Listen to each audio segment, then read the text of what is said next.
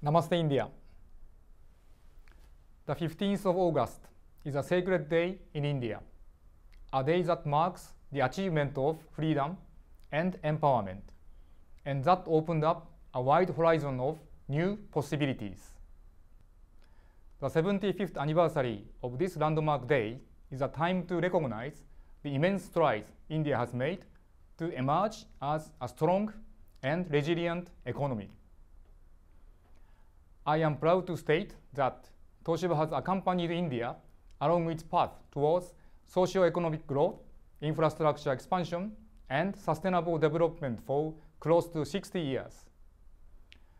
Over these years, we have offered diverse solutions in the energy and infrastructure sectors, invested in skills development, and boosted economic activities by way of capital investments and job creation.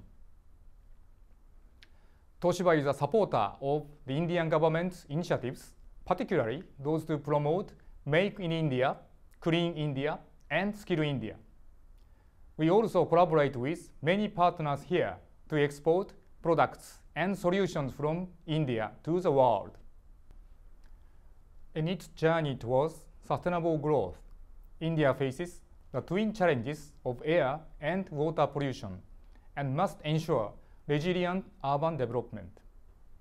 Toshiba is dedicated to the creation of sustainable water environment in India and is providing wastewater treatment solutions under the Clean Ganga initiative.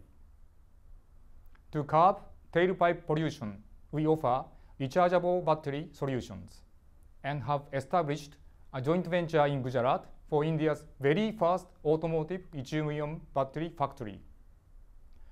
Our building solutions for elevators and air conditioners are safe and energy efficient with a low carbon footprint. Despite the ongoing pandemic, our entire team is working hard to prevent any disruption to the business and to mitigate negative impacts with measures that prioritize the safety of our employees and their families. We closely monitor the situation and follow government guidance to ensure business continuity and service for our customers. As we celebrate India's great progress, I reiterate Toshiba's commitment to contribute the development of India and her people for a new day.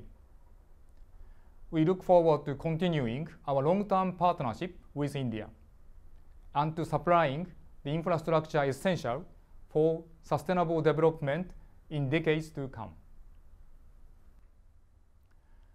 I congratulate all Indians on this memorable occasion of the 75th Independence Day. Jai Hind.